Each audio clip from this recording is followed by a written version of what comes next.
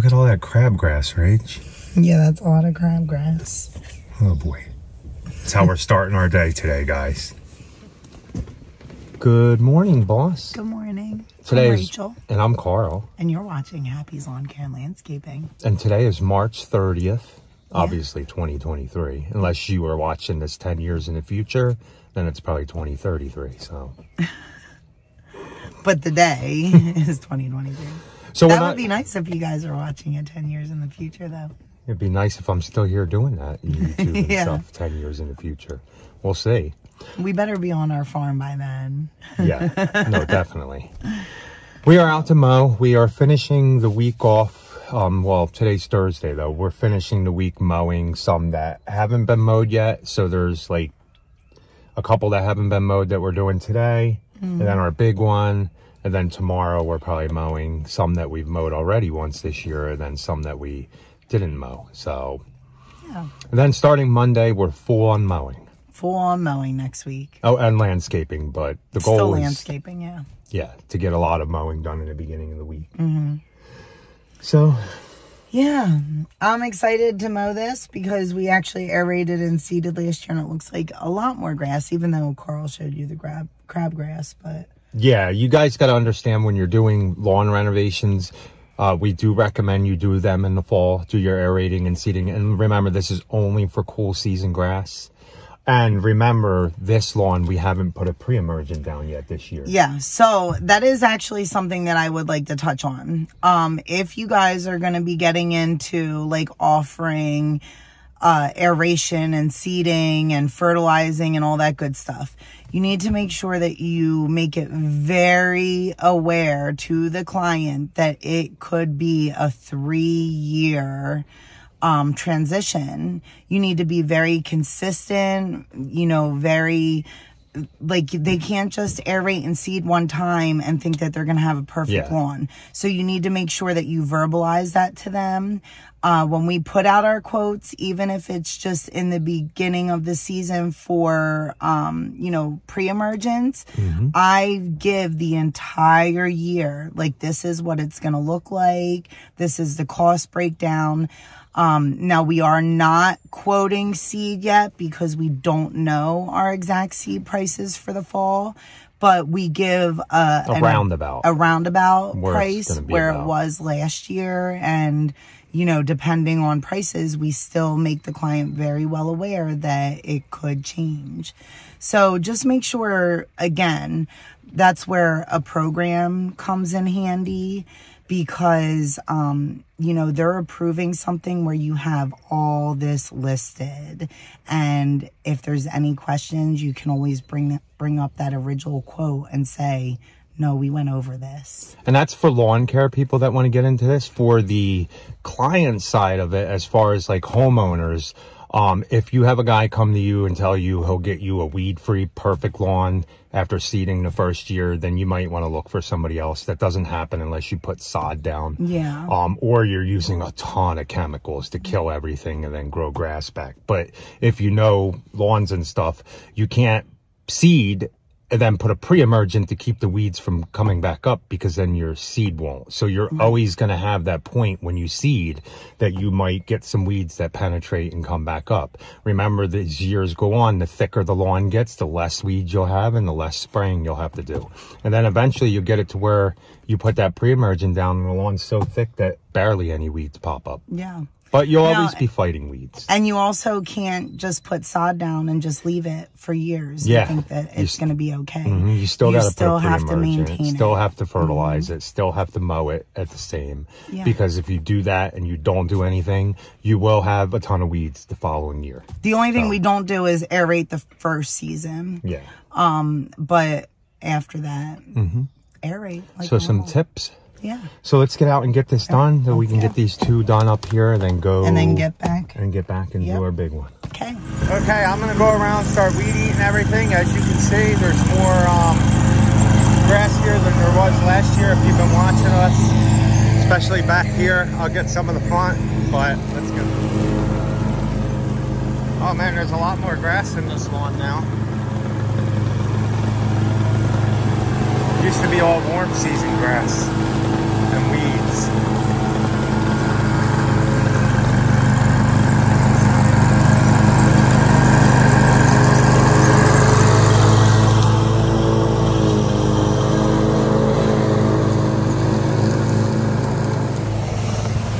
go, guys.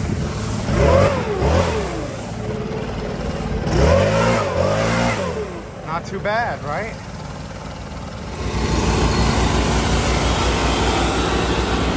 There's number 2 for today.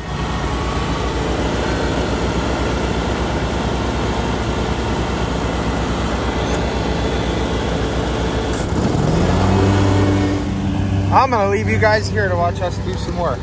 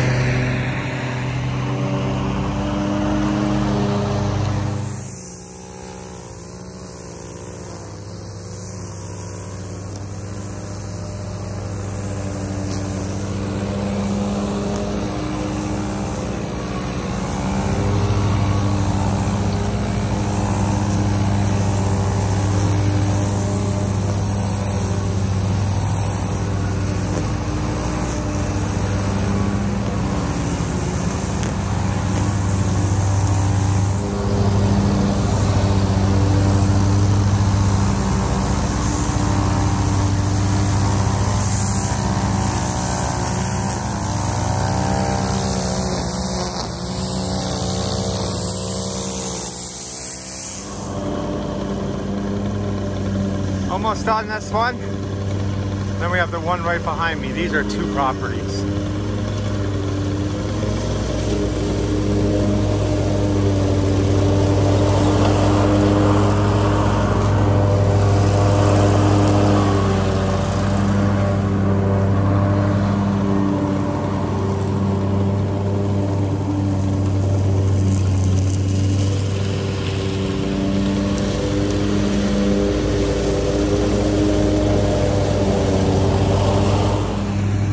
We're almost finished the second one. Just have to finish back here and we're done. Ooh, look at all the weeds.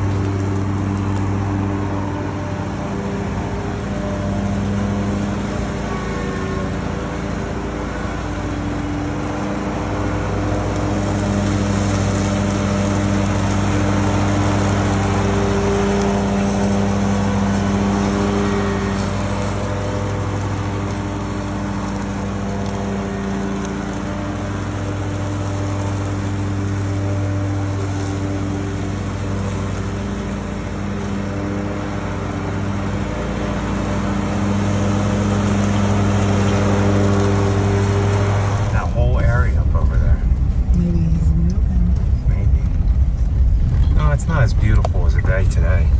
Sometimes that looks prettier. What, is there another fire? It looks like a little hazy. Hazy, right? Right?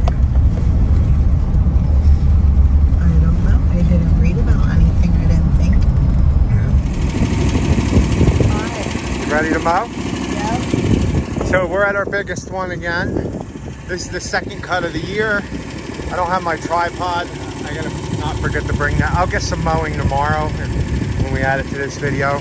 But I'll show you a little bit of Rachel mowing and stuff, and then we'll get this done. See how long it takes.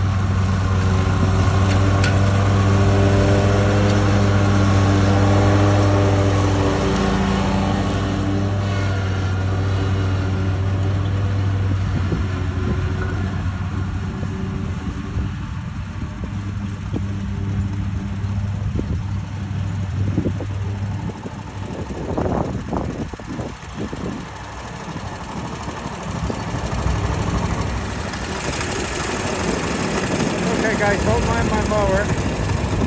We're just about done this one, as you can see. Rachel's striping that. I'm gonna go start weed eating everything. Nice, look at that view. You can't tell me that doesn't look beautiful, guys.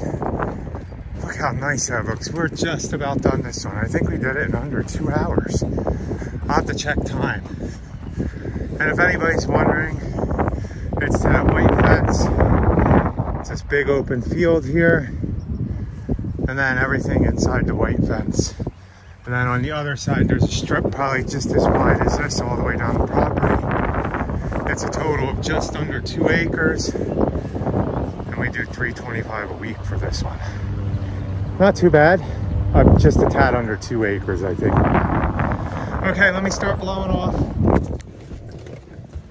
Good morning, boss. Good morning. You caught me eating breakfast. Oh, I'm sorry. It's all right. I'm Rachel. And I'm Carl. And you're watching Happy's Lawn Care and Landscaping. And we are getting ready to get out and mow. We only had, today's Friday the 31st, right? Yeah. Yeah, March the 31st of March. Like I said, this might be later on in the video. It just depends on how I make the videos. That's why I'm telling you what dates it is, so you guys get a roundabout. Because we do a couple days in one now. Mm-hmm. I took some screenshots of some pictures of lawns. We started aerating 3 years ago. Now there might be ones we started 4 years ago, but I can only find some pictures. And we're mowing one of them today, 2 of them today. So I will show you guys the pictures of what they look like before and after. Yeah. As far as like, since we've been fertilizing and seeding. I mean, we see a difference.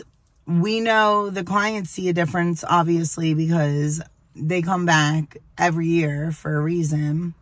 Yeah. But seeing the pictures is just like mind-blowing. Especially the next one. You guys will see the picture of the next lawn. Mm-hmm. I mean, this one is a big difference between these two, but I only have a picture for this one. But this one, we skipped a year. So we've only been doing this one the last 2 years now, right? The year the pandemic started, we skipped him a year. We're fertilizing and everything. Mm-hmm. The beginning of 2020, I think it was. He tried doing it himself, and then I thought he called us back, though, for aeration and seed. Like, by that point, he realized that he couldn't do it anymore, so. Yeah. But then what made a difference, too, is that he started adding soil the past couple years. So definitely makes a difference. That makes a difference. And the other one was just like complete weeds, buttonwood, so much buttonwood. Same with the front of this yard was complete weeds. Yeah, this was complete weeds too. And we only treat the front of this and not the back, so you can really see the difference. Like when you have a definition line between neighbors, that's one thing, but when you have a definition line in your own yard, yeah, in a client's yard, it's pretty funny. But. So yeah. And the years, like there's a client that we've been treating for years and years, and it's funny because you know, we know where their property line is, and we do mow both properties. So I guess because we mow both properties, coral creeps further and further over into... Yeah, you guys might have seen that on the video that I put up a couple weeks ago. The client said something like, well, maybe you should start charging them 1/3 of my... I mean, it's only one. Usually a spreader will spread out 10 feet on both sides. And I just go right on the property line. So it'll go about 10 feet into the neighbor's yard. And it's not like the neighbor is going to come out and yell, because the neighbor would, if they could, they would fertilize and seed and everything, but it's a money situation. Yeah, so. I think it's just, you know, again, everybody is different. Some people want to invest more in their property than others. And we try as hard as we can to work with clients, you know, to a certain point. But when you're doing a fertilizer program, we tell people you're either all in or not in at all. Yeah. So that's why they haven't really done anything. Yeah, because you can't just do a seed, one app, and then that's it. Because, and you're all in for years. It's not just, you know... Because even with the lawns we have now that look really good, that we even got pre-emergent down on some of these early. You'll see some clover started creeping in this year. And there's a couple dandelions, but the weather has been so funky that you can't really control that. But it's nowhere near what it used to be. Yeah. By putting pre-emergents and stuff down. But when you skip a pre-emergent app, that's what happens. Any bare spot, and especially if you're not mowing the lawn, a lot of people... and this is only for fescue lawn. Warm season, I know they cut way different, but a lot of people will take fescue and bluegrass and they'll cut it down to 2.5, 3 inches, and that's too low. I mean, the sod field says the minimum you should cut is like 3.5. Yeah, and again, we personally feel the higher you go, the better, just because it really does drown out the weeds. And you have to spray less then. Yeah, keeps from having those bare spots, I guess. So yeah, so we like, and drought, it really does help helps with in drought. So let's go. Let's get some work done. Okay guys, these are the first 2 we're doing. What's the matter? I'm gonna go diagonal this way today. Oh, you went diagonal that way. I'm gonna go this way today. Whatever. If you want to do a different way, you can.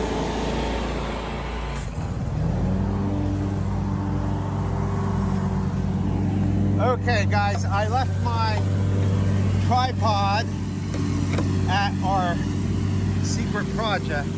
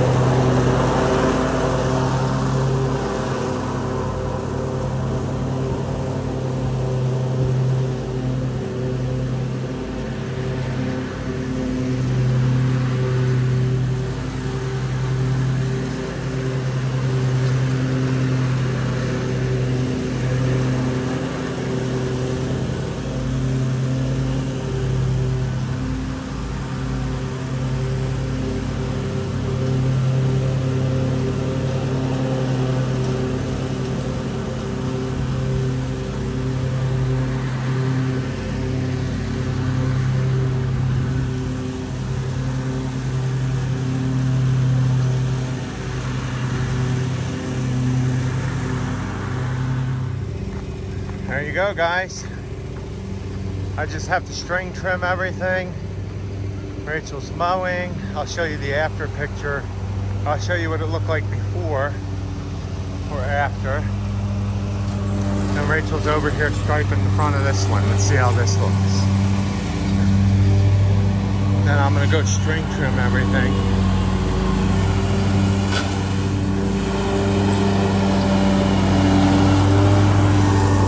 Not too bad, right? Not too bad. Okay, I gotta go string trim everything, and then we got one more to do on the other road there. And we will be fertilizing again probably in 2 or 3 more weeks. And I'll be spot spraying anything you guys see, like any little clover in here. The POA you're not really gonna spray and get rid of. It's a grass, so it's not gonna kill it. It'll just kill stuff like the violet that came up in here. A lot of clover this year came up. Look at that. Okay, so we treat the back of this one, the whole yard on this one, the side on this one, and the front on that one, and watch, you'll see the difference when you come over here, because we do not treat the back on this one. See the difference? Huge difference.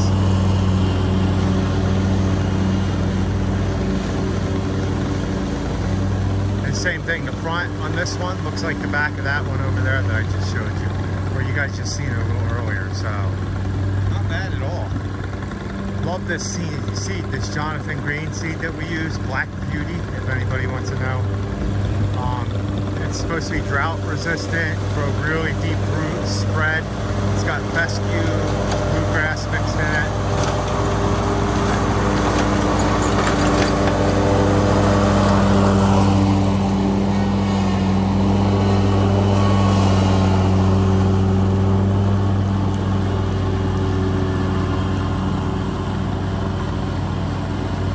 Nice. Let me go finish weed eating.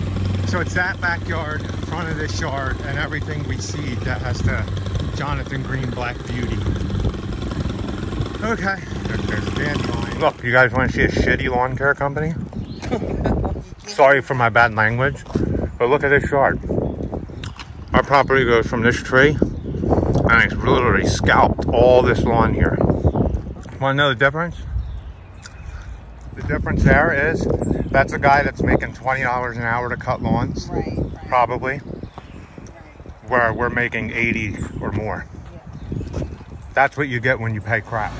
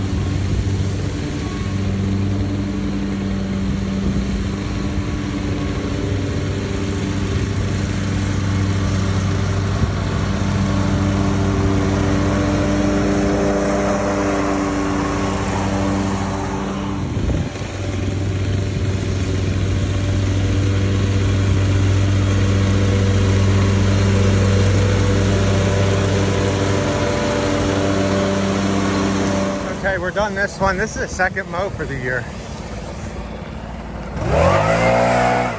So I'll put the picture in what it looked like before.